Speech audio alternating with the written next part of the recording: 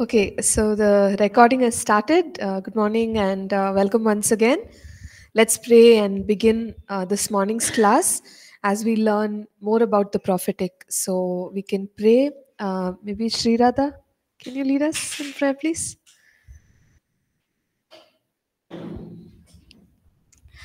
Father God, we thank you for this day as we come before your throne. You give us the grace, and when we will learn from your word, you reveal your word by your Holy Spirit and guide us, lead us, and give us the wisdom and knowledge, God, so that we can understand your prophetic. And we surrender everything into your hand. We surrender Pastor Nancy into your hand. In Jesus' name I pray. Amen. Amen. Amen. Thank you. Thank you for leading us.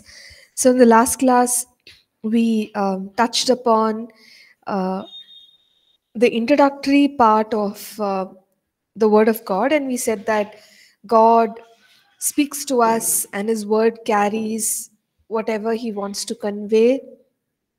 His Word reveals His heart to us, and we talked about how God gives us this word.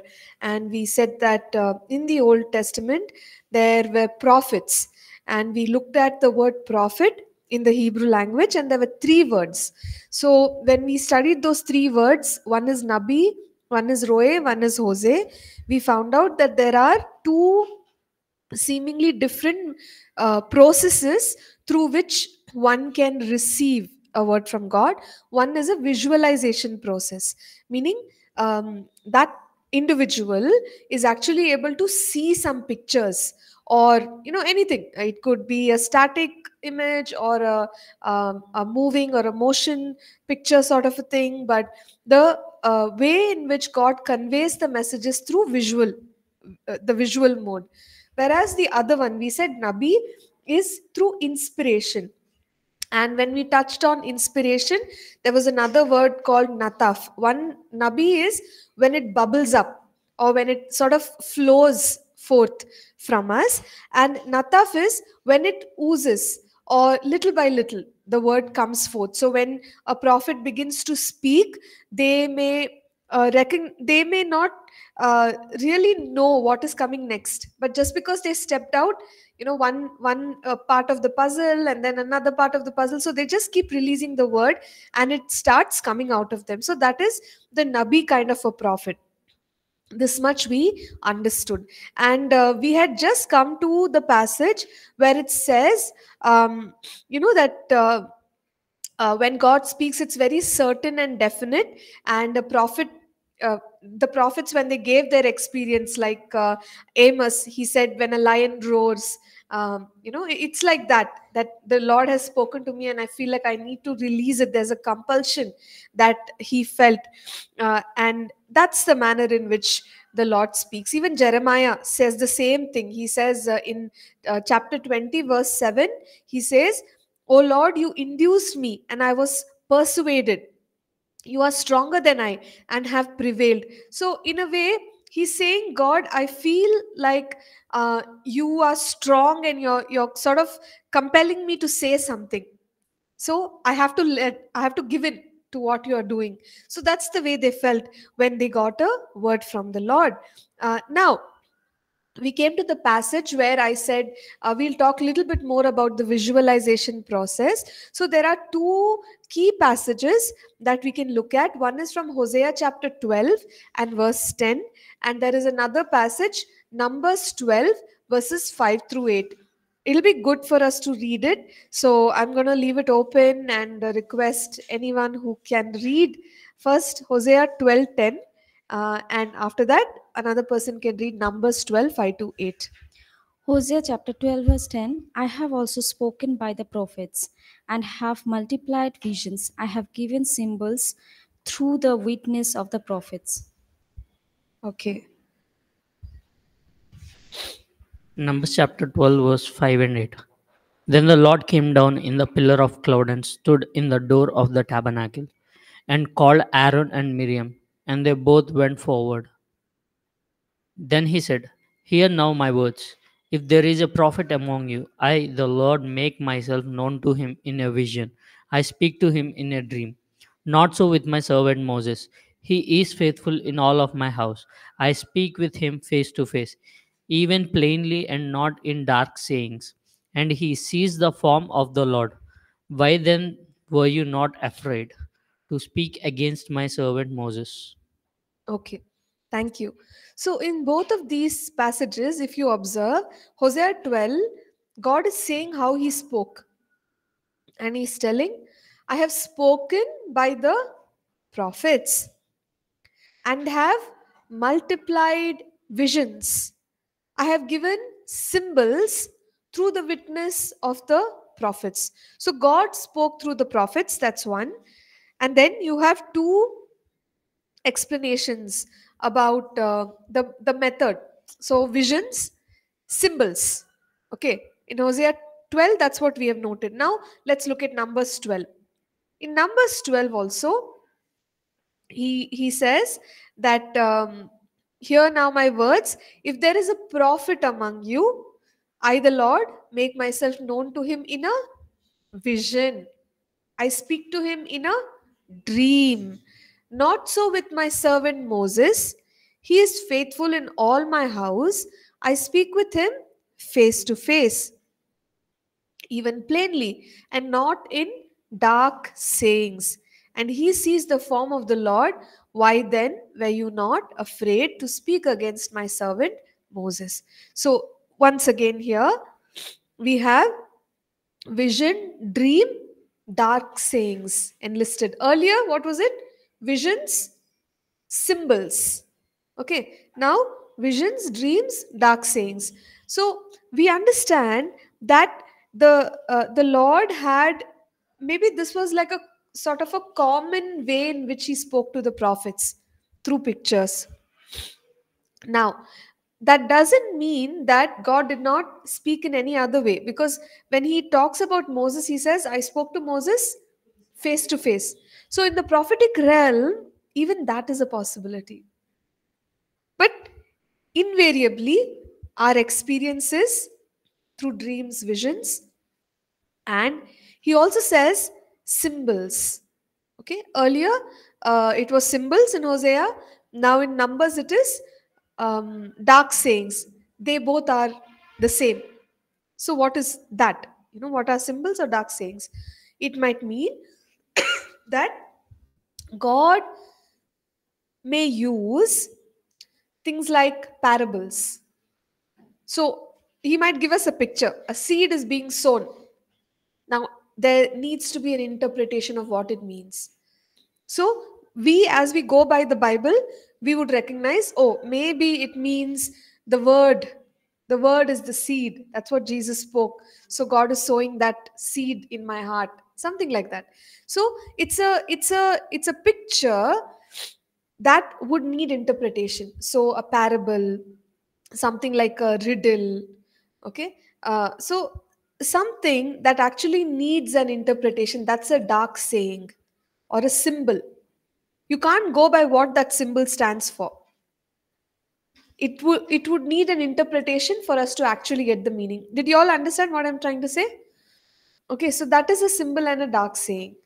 Okay, so this is the manner in which God commonly spoke to the prophets in the Old Testament. Now, in the same chapter, we have the experience of a prophet by the name of Balaam. Some of you may have read about him, that he was a prophet who went into error. He did not do what God wanted him to do. He was ready to curse God's people to get some reward. So, of course, we don't want to follow his example, or the kind of motivation that he had. But still, when we consider his experience as a prophet, how God spoke to him, there are some lessons that we can learn. So we will look at Balaam's experience, just to understand the prophetic process. How did Balaam receive a word from the Lord? So this is given for us in Numbers 24, verses 15 and 16. I would request any of our online students to read it, please. Numbers 24, 15 and 16. It is in our notes as well.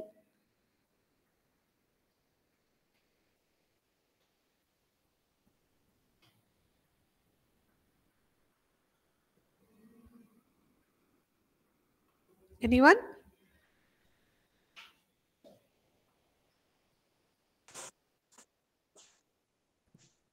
Hey, Jackin. Numbers 24, 15, and 16. And now indeed I am going to my people. Come, is that it, Pastor?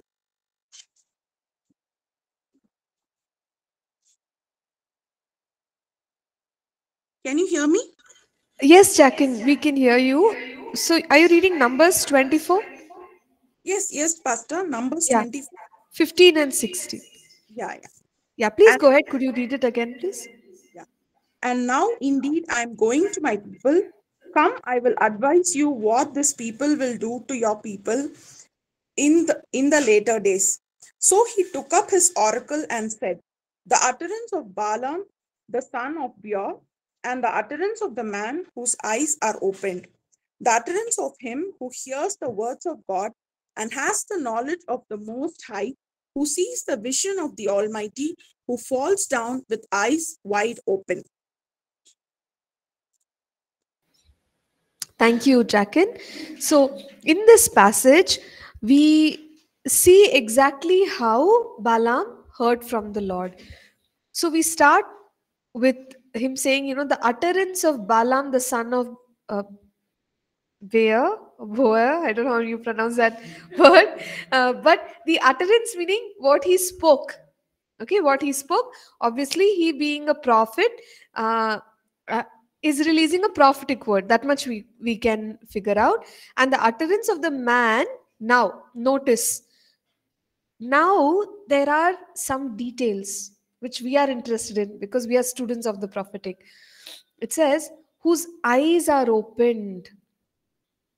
Okay, whose eyes are opened. So, as a prophet, his eyes are opened. Second, utterance of him who hears the words of God. That's another way. Now, third one, has the knowledge of the Most High, who sees the vision of the Almighty, who falls down with eyes wide open. So, very interesting. So, these are all ways in which Balaam has now received God's word. We can look at all these ways or methods. Firstly, whose eyes are opened. So Balaam as a prophet seems like he was able to view into the spirit realm or the spiritual realm. We live in the natural realm. When we did Keys to Supernatural Ministry, we said that the spiritual realm overrides the natural realm. And when we walk by faith, that's a reality as a believer for each one of us. Now, this spiritual realm, we can perceive it, we can sense it, or we can see what is happening in the spiritual realm through our spiritual eyes.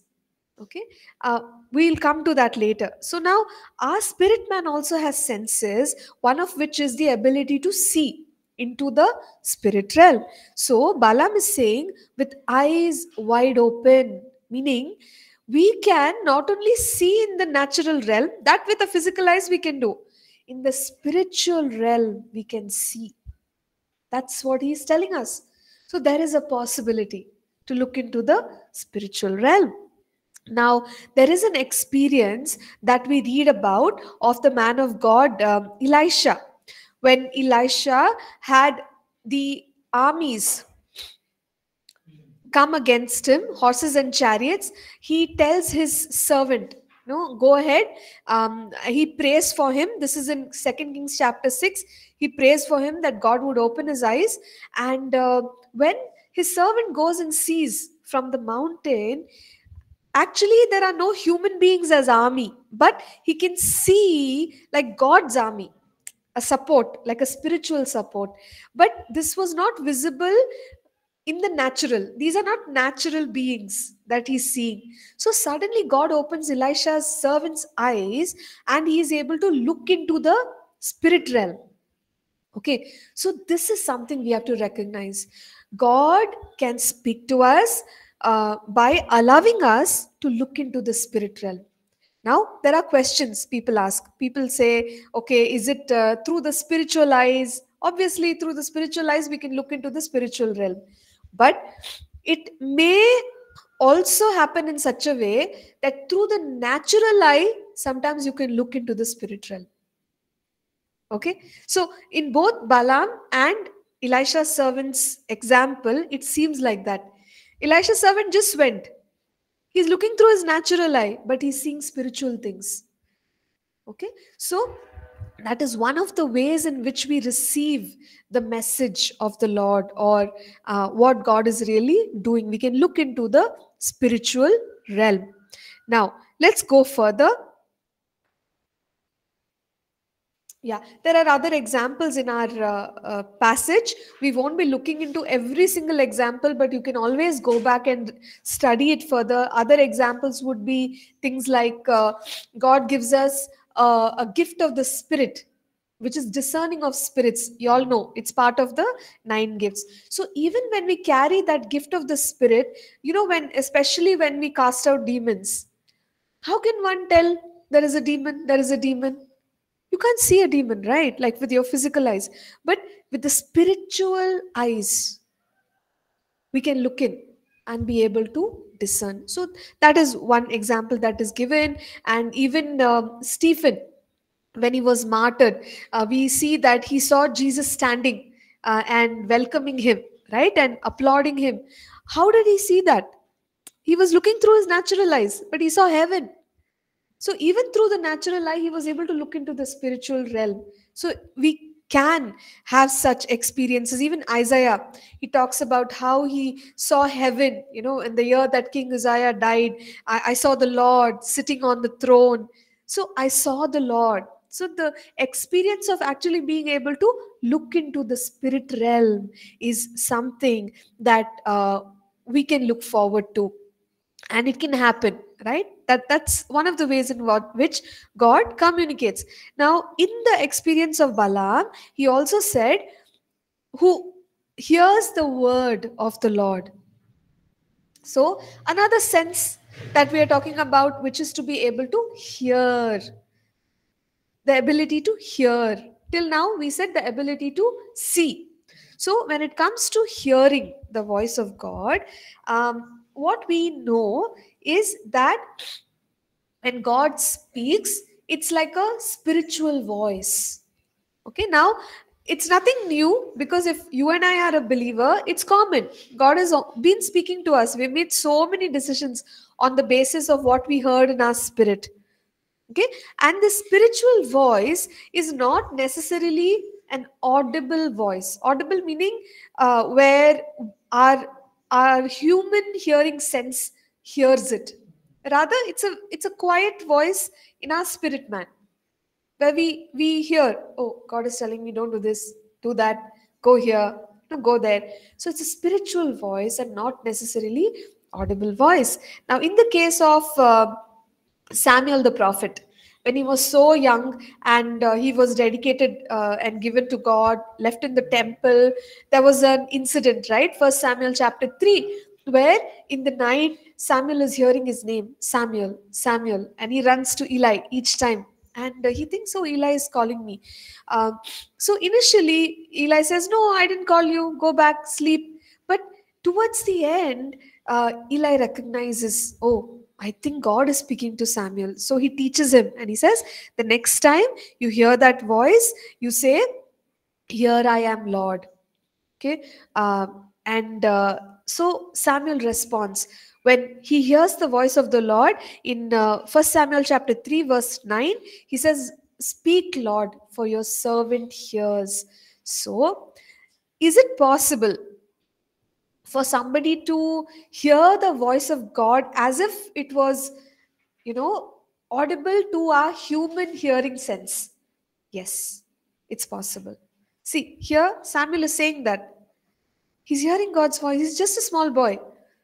Okay, so literally it was real for him. He just woke up and went and checked who's talking to me. So audible is also possible. But what we have to know is that usually when there's the audible voice of God, the message is carried to the person who is concerned. So others may not be able to hear it. So I may be hearing the audible voice of God, but others may not be able to hear it. Now we see examples of this in the book of John. There is a time when God is speaking, but His voice is thunderous. It's sounding like the voice of the angels for the people, but the people are not able to actually hear what God is speaking to them. Even in the book of Revelation, Apostle John, he writes the voice of the Lord is like the voice of many waters. Okay, the sound of many waters, like a loud thunder. So our understanding is, usually God speaks with a spiritual voice. There's no human sound in that, or let's say natural sound. Okay, but sometimes even that is possible. But when that happens, generally the person who needs to hear the message hears the words, whereas the others may just hear a thunder or some other kind of a heavenly experience. Okay, so that's how the hearing happens. Now, you can definitely ask me questions maybe towards the end. I'll just go on and finish what Balaam explained. So, one is seeing, one is hearing, third one, he received the knowledge of the Lord. So, what is the knowledge of the Lord? Knowledge of the Lord is like, for us who use computers, we are familiar with downloads. So when there's an attachment, okay, sometimes it's just a very small, a few MB Word doc, you download it. There's a little bit of information in there, you use it. Sometimes we are downloading GB, heavy files, high speed internet, quickly we download like huge pieces of data and we use it. Okay, in the click of a button, we know how to download. So this is very similar. Receiving the knowledge of the Lord means God releases His thoughts. In moments we may get like downloads of small pieces of information, huge pieces of information. It really depends. God's thoughts, His words, His impressions, it comes into us and we think, hey, till a moment ago I didn't know what is going to happen, or I didn't know what decision to make. I didn't know what sermon to preach, I didn't know which song to sing, but all of a sudden, you know. How do you know? Something came into your spirit. Okay, so that is what receiving the knowledge of the Lord is. God just puts it into our spirit and we retrieve it from there. We use that, if you may want to call it data. Okay, so that's an experience which Balaam had, and he was able to hear from the Lord. It came into his spirit and he picked it up. And he says, he saw the vision of the Almighty. Now, earlier we talked about being able to look into the spirit realm. Now, he more specifically says the vision of the Almighty. So, generally, when we say vision, vision has to do with something like a motion picture.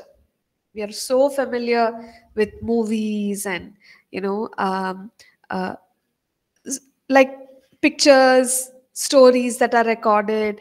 So, we understand what that means. So, God gives visions to convey what he's saying. There are many visions in the Bible. Some of them have been enlisted here. Um, Visions could be just a message that comes, or a vision can be so much more than a message. So some examples of visions, if you study the book of Ezekiel, full of visions. He kept having visions as a prophet of God. Daniel, today we are looking into many of the prophecies of Daniel. The visions that he had, they are reality now, and many things are unfolding, many things will unfold. um, Look at the book of Revelation. Those were the visions that John the Apostle had on the island of Patmos. So visions are a way in which God speaks. Again, in the vision itself, there can be things that are literal, meaning the meaning is what you see. But then there are things which are figurative. The meaning is something completely different. Like if you look at the visions that Daniel had, you see, an image. A little bit is made of bronze, a little bit is made of, some metal, another part is made of clay. Now, this is figurative. We have to sit and interpret, what does that clay stand for? What does that bronze stand for? What does that other metal stand for? Isn't it? So, in this way, God can reveal in visions to us. Now, again, when it comes to visions, people ask questions. Vision, okay, when does God give you a vision? At any time? The truth is, yeah, anytime God can give a vision. So, maybe we are awake, we are praying, we are worshiping, we get a vision. Or we are in the Lord, we are ready to hear from the Lord at any time. Maybe we are just going about our daily tasks, we get a vision. It can happen anytime. You get a vision. Okay. Um, uh, so you get a vision when you are awake. Now, when we are sleeping, can we get a vision? Yes. So many a time, dreams are nothing but, some people say, like shut eye vision. You're actually sleeping, but in the sleep, how God said earlier, right? I speak, I release my word. So when we are sleeping, we get a vision, and you term it as a dream, right? So there are many variations of how God can speak, but these are some basics that we are understanding. So God can help us look into the spirit realm. We can hear the voice of God. We can get a download of information from God, which we are calling knowledge, receiving the knowledge of the Lord. Then we can also have a vision from the Lord. Then, here in Balaam's experience, he says he fell down with eyes wide open. This is referring to what we call as a trance. Okay, a trance. So, what is a trance? Trance is an experience where a person, while hearing from the Lord or while receiving God's message, um, is experiencing physical weakness. They are not functioning. They just freeze. And in those moments, God is speaking. So, a good example would be that of Peter. You remember Peter, Acts chapter 11, he's so hungry, and he's praying to God, and God suddenly shows him a vision. But that vision happened when Peter was in a trance. He was not doing anything. He was physically, like, weak and sort of uh, not moving. He was just hearing from the Lord. It's as if he's asleep. Okay. So trances also were the experiences of prophets. So we are not saying that, all of this can happen to all of us. Bits and pieces of different kinds of experiences can happen to all of us. But it's good to know what are the possibilities. Balaam says these are all his experiences. These are ways in which he actually heard from the Lord. So, God can use a combination of methods to communicate his message, and one must be open to it. Now, God's message can come in the simplest ways. Okay, simplest ways. Sometimes just the primary way in which, of course, is the Bible. We should not, we should not neglect that. That has to be the primary way that God speaks to us. Now, over and above, very simple things like your daily activities. For Jeremiah, yeah, God speaks to him. He, speaks to Jeremiah through pottery and the wheel. Oh, great, profound message coming through just that. So we may be going about our daily activities, But through something so simple, God can speak something so profound. Okay, so it can happen in that manner.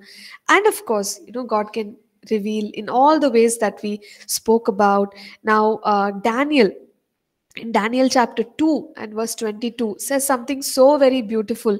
He says, God reveals deep and secret things. He knows what is in the darkness, and light dwells with him. See, our God, we say, He's omniscient, all knowing. We know in a limited way.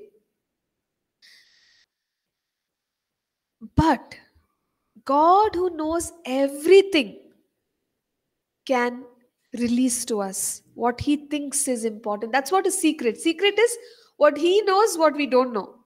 But maybe we need to know it. And then He reveals that to us. So, this is the God we serve, who reveals deep and secret things. So we can desire to know what are deep and secret things. Uh, Maybe solution to some problems. Maybe like we want to know about our future so that we can prepare ourselves, isn't it? Or wisdom, God's wisdom in different circumstances, situations. If God speaks, it would be so nice. Things will work out so much better. Or interpretation. When you look at people like Daniel, look at people like Joseph. How did he interpret dreams? How did he get so effective in interpreting dreams? Because they depended on God. Even Daniel, love that passage where it says, the king had a dream, and he wanted somebody. He was so disturbed by it, he wanted somebody to interpret it. And then finally, they found Daniel. But the beautiful thing is, he never even told the dream to Daniel. So Daniel went, figured out the dream, figured out the interpretation, came and told the accurate version to the king. I mean, how do you like this? The person didn't even tell the dream, but Daniel came back with the dream and accurate interpretation. Because God is the source. He knows everything. Nothing is hidden from God. So He reveals the deep and secret things. Okay? So that's the key, to depend on the Lord. And of course, understand all these methods. But ultimately, when you're depending on the Lord who knows everything, He's there, right? To guide us and to direct us, to help us and show us what He really wants us to know. Okay? Daniel 2:28, when Daniel speaks regarding this matter, he says, there is a God in heaven who reveals secrets. There is a God in heaven who reveals secrets. So yes, this is about the experience of Balaam. Uh, at this point, if there are any questions, any thoughts, please feel free. We can discuss and then we will proceed to the next chapter.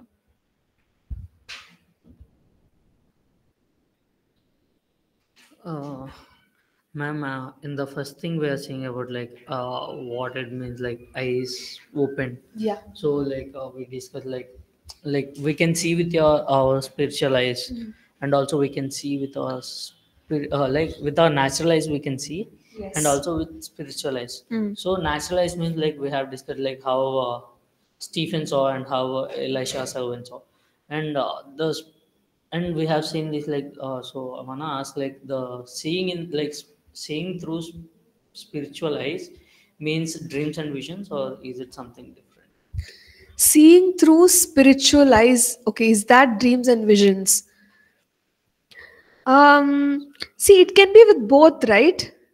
With my natural eye also I can see something that God is doing. I can see it with both. So dreams and visions are not limited only to spiritual eyes. Even through natural eye, maybe we'll be able to see certain things. No, but is it like we are seeing with our like so what the seeing with spiritual eyes means? I mean, what is the difference? Yeah. See, seeing with spiritual eyes means, maybe I'll put it this way, then you'll understand. You see when you close your eyes. Meaning you're not using your natural eye and then you're seeing something. Okay? So that is looking into the spiritual realm without your natural eye. But if you're looking into the spiritual realm with your eyes opened, then you're using your natural eye to look into the spiritual. Huh?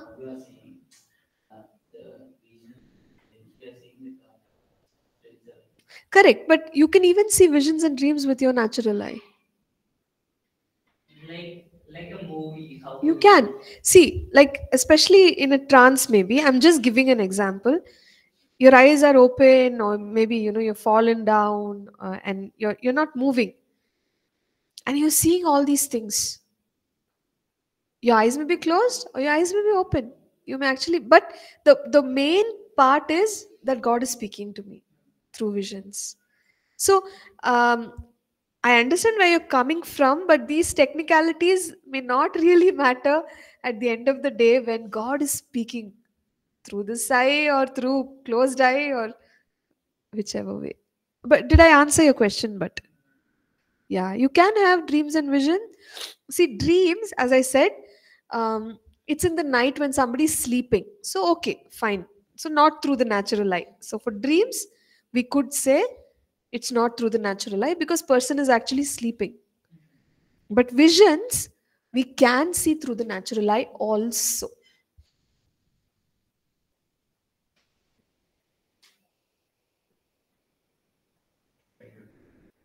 Yeah, no, if you desire, it's important to desire. It can happen. It should happen. God should speak to us. That's why we are learning about all this. Yeah. Yes, Jackin, you have a point here. I'll just quickly look into it. Pastor, when God reveals to us certain things, it is not necessary at all times for us to reveal or speak to others. It's for our own eyes to open and see the things of God right. Yes, Jackin, it's most of the time that's what it is for.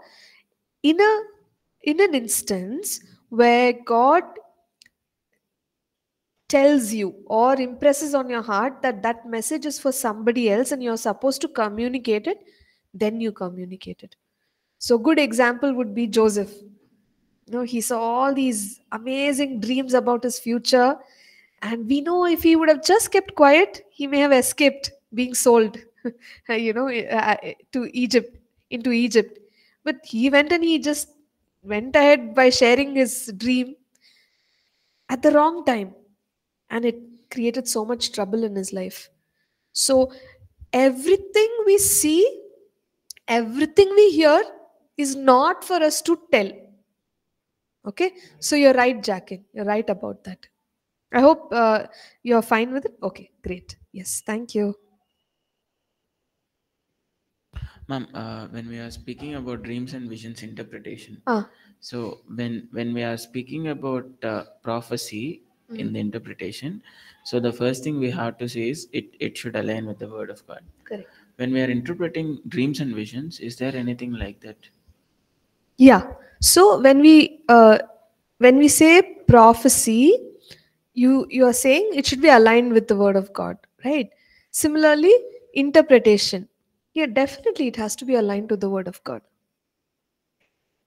Dreams and visions, when we interpret, if it doesn't fall in line with the word, then we can't accept it. What about when Daniel, everyone, when they interpreted and all, they didn't have the word of God right then? But they had the Holy Spirit, no? We also have the Holy Spirit. Correct. So that's what the Holy Spirit. Now you're right. We have the advantage of having the word with us. Okay. But one scripture, I think it's 1 John 5:7.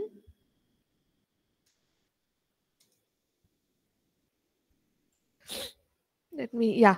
For there are three that bear, uh, oh, this is the NKJV version. Let me read. Sorry, NKJV version. Huh. For there are three that bear witness in heaven: the Father, the Word, and the Holy Spirit. And these three are one.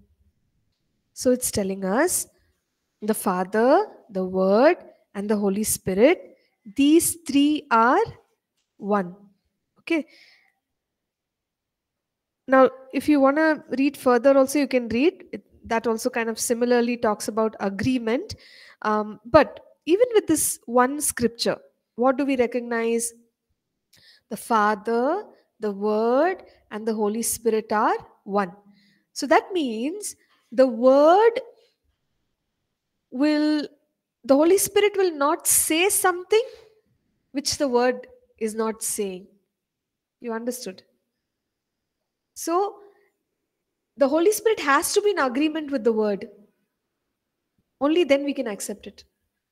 So when we say things like prophecy, dreams, visions, these are the works of the Holy Spirit.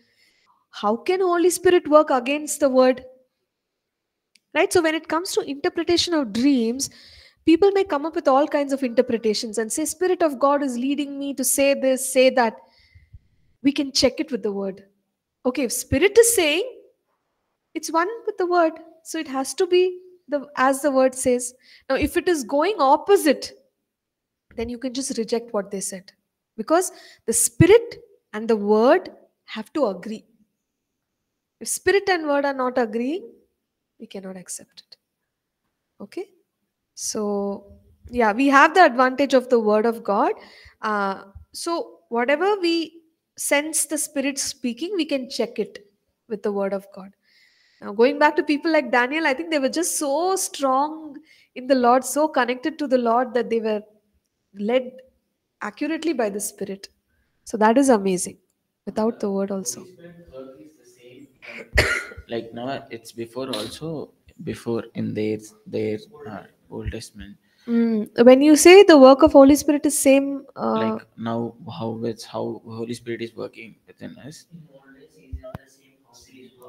yeah. So I think you mean in terms of communicating to the people, right? So, huh, yeah, correct. Yes, he worked the same way in the past. He's working the same way right now with us. The only difference is, we'll see later, in the Old Testament, the prophets heard from God. Now we all hear from God because we all have the Holy Spirit living inside us. So that's the beauty of the new covenant. So earlier they used to go looking, like when we'll come to all this, when Saul lost his donkeys, they wanted to find a prophet. I mean, imagine today you lose your keys and you need a prophet to help you find your keys, right? But we don't have to do that anymore. In those days they did it because that was the only way. You have to go find a seer. Then seer will tell you, go here, this is what God is telling me, this what. Today you don't have to run behind any seer. We all have the Holy Spirit. He can speak to all of us. So that's the difference. In Old Testament, is Holy Spirit there with everyone? Huh? Because we can only see the Spirit of Lord used to come for some time and then leave for some time. But is it not like dwell in them? Okay, correct. So the question Prince is asking is, in the Old Testament, was the Holy Spirit there with people? So the presence of the Holy Spirit was there. We can say that. But what we are talking about is the anointing. So to minister, the anointing would come and go, the prophetic anointing. It won't live inside a prophet. Okay, so that is the difference. Yeah, Chira has a question. Can Satan come with a dream? Yes, he can. He can come with a dream. So we must discern which dream is really from God and which dream is from Satan. And if something is from Satan, it will instill fear, intimidation. So when all that happens, we know it's not from God. What must we do? Reject it in the name of Jesus. So there can be dreams which are not from God. Reject it in the name of Jesus. Okay, so with that we'll stop. Chira, I hope you got your answer. We will pray and close for today. Okay, we've run out of time. Okay, wonderful. Thank you. Let's pray. Father God, we thank you, Lord. We thank you for everything we heard from you, Lord. Help us, Lord. Help us to hear from you and be a blessing, Lord. In Jesus' name we pray. Amen. Thank you, Nina. Thank you, everyone. God bless. Meet you in the next class.